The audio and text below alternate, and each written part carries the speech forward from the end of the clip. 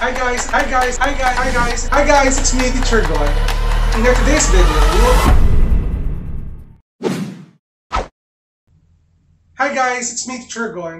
In today's video, we will talk about the median of group data.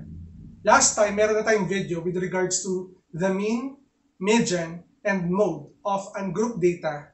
At meron na rin tayong in-upload ng video para naman sa pagkakalculate ng mean of group data. So kung gusto mo siya matutunan or kung gusto mo panoorin yung videos natin with regards to those topics, ilalagay ko yung ating links sa ating description box at makikita mo rin siya dito. So without further ado, let's do this topic. So basically guys, yung target talaga natin dito is all about the median of group data. Ang tanong, sir, how do we calculate for the median of group data? So papakita ko sa inyo kung paano, given this problem, based on the data below, calculate for the median. Ito yung formula natin for the median. At ito naman yung given dataset natin wherein this dataset or this given table, ito yung data ng mga taong wherein recorded yung time kung gaano kahaba yung travel nila from home or from their house to their workplace. So ito yung data natin. And for the formula naman, yung median is equal to, this is the lower boundary of your median class plus n over 2 minus less than cumulative frequency over the frequency of your median class times your interval or I. So basically guys, ang kailangan natin gawin dito una-una is to complete first this table at kunin natin yung value ng bawat elements na kailangan natin sa ating formula. So, ang una natin gagawin for this table is to complete the column for the cumulative frequency. Normally guys, wala itong column na to. Ito lang yung given sa mga sinasagutan natin, sa mga books, sa mga worksheets. Kung wala kayong makita nito, wala kayong third column, you can add the third column for the cumulative frequency. So, ang tanong dito, sir, paano ba kinakompleto ang column for the cumulative frequency? Una, puntahan nyo muna yung huling class nyo, which is 8. Yung kanyang frequencies, ito yung frequencies ng bawat classes na meron tayo. Mag-start ka sa 8, copyahin mo lang yung 8 na meron kayo sa pinakaunang frequency. And then, to get the other lesson cumulative frequency, 8 plus 14, that will give you 22. Again, copy first the first frequency, which is 8. And then to get the next number, 8 plus 14, pasigsag lang tayo. 8 plus 14, that is 22. And then 22 plus 12, that will give you 34. Pasigsag tayo pag ganun tayo. Yan. And the next natin is that we will add 34 plus 9, that will give us 43. And lastly, 43 plus 7, that will give you 50. So, ibig sabihin nito guys, pag in-add natin yung frequency natin, ang next natin gawin kasi is to add the frequency to find the value of n, or total number of observation. This is also 50 kasi ito ay 50. So, add natin, try natin. 7 plus 9, that is 16, plus 12, that will give you 28, plus 14, that is 42, plus 8, that is 50. So, parehas lang sila. And, so, kapag nakuha na natin yung n natin, we can go to the formula. And, ang una natin gagawin is to find your median class. Sir, paano po kinukuha ang median class? To find your median class, kailangan mong gamitin itong formula natin. N over 2. Again, n over 2. Yung n natin, which is 50, yung ito 50 divided by 2. And that is 25. So, ano pong ibig sabihin ng 25 na nakuha natin or na-calculate natin gamit yung formula na n over 2? Ito yung 25th score. Again, 25th score. Hanapin natin sa frequencies natin kung nasaan si 25th score or si 25th, yung pang 25. So, itong 8 natin sa unang frequency natin, which is 8, ang ibig sabihin niya is from 1st to 8th. 1st, 2nd, 3rd, 4th, 5th, 6, 7, and 8. And then meron tayong 14, which is 8 plus 14, which is 22. And then kapag kinuha natin yung 22 plus 14, this is 36. Ngayon, alam natin na 8 plus 14 is 22. Hanggang 22nd lang to. Ang 25th natin ay nandito sa frequency na to. Kasi nandito yung hanggang 36. Okay? 25th ang hanap natin, pasok dito yung 25th natin. Ibig sabihin, if nandito yung 25th mo, ang ibig sabihin yan, your median class is this. Ito yung median class natin. Okay? Ito yung median class natin. So, what will happen? Kung na-identify mo na ngayon yung median class mo, ito na ngayon magdidictate ng mga values na meron ka rito. Okay? Ito na ngayon magdidictate ng mga values na kailangan mo sa formula. So, let's start. Una, lower boundary of your median class.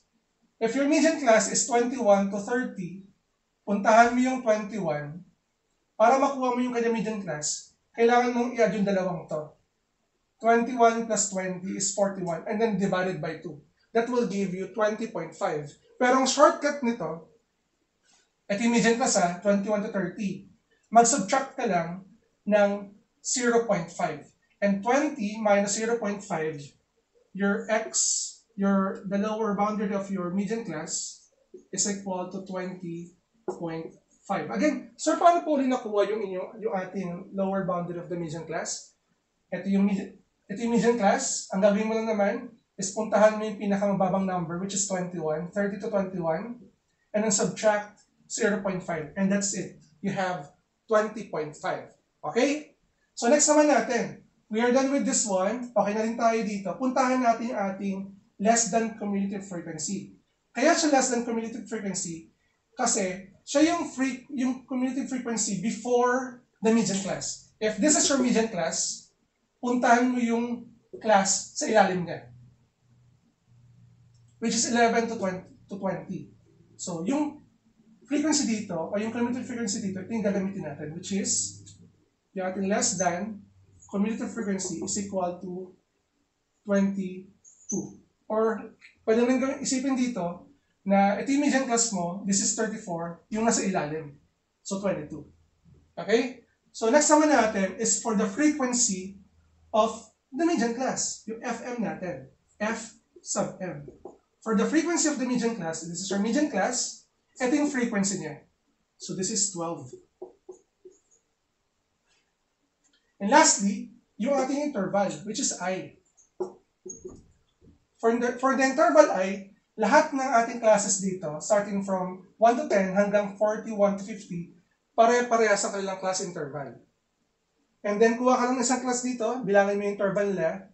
Dito tayo mag-focus. 1, 2, 3, 4, 5, 6, 7, 8, 9, 10. So, ang ibig sabihin nito, ang iyong interval is equal to 10. Sir, check nga natin yung ibang classes kung pare-parehas ba talaga ang interval natin. So, try natin mag-focus dito.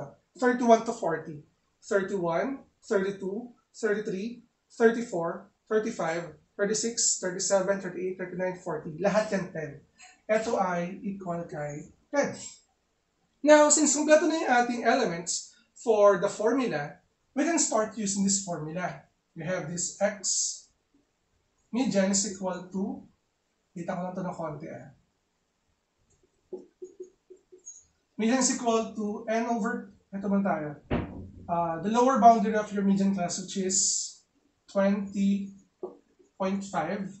plus yung value ng n over 2 natin, which is 25.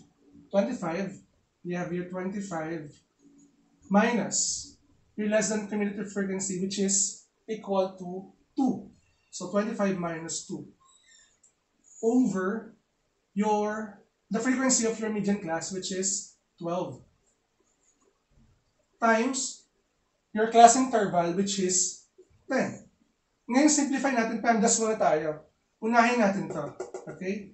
So, ito muna tayo. Is equal to 20.5 plus, yung sa loob lang ng parenthesis, 25 minus 12, that minus 22, that is 3. over 12 and then times 10. Okay? Now, para dito, median is equal to 20.5 plus itong ating 3 over 12, that is 0.25. 0.25. Kailangan yung divide yan. You can use your calculator. Ako meron akong calculator dito sa aking iPad. Kung wala kang scientific calculator, you can download sa inyong mobile phone or iPad. Pwede naman. So, 3 over 12, check natin ha, that is 0.25. 3 divided by 12. Okay, 0.25 times 10. So, times 10 natin siya, times 10. That will give you 2.5. So, 2.5. 0.25 times 10, that is 2.5 plus 20.5. Kapag inad natin ito, yung median natin is equal to 23. This is the median of the given dataset na meron tayo. Sir, anong ibig sabihin po nito? Ibig sabihin po nito, with regards to the median, ito yung sentro ng ating given dataset. Meron akong bibigay sa inyong technique. To check whether your answer is correct, puntahan yung inyong median class. Your median class is 21 to 30. And look, the value of your median is 23. Kapag pasok siya dito, ibig sabihin tama ka. Which is yung 23 natin is inside or pasok sa range ng 21 to 30 natin. Ibig sabihin, tama yung calculation mo ng median. So, I hope na natuto ka sa ating video with regards to the median of group data. And sana makonsider mong i-like at mag-subscribe sa ating channel. So, again, if you're new to my channel, don't forget to like and subscribe. At i-hit mo na rin yung bell button for you to be updated sa ating latest uploads. Again, I'm Teacher Gon. Maraming salamat. Bye-bye!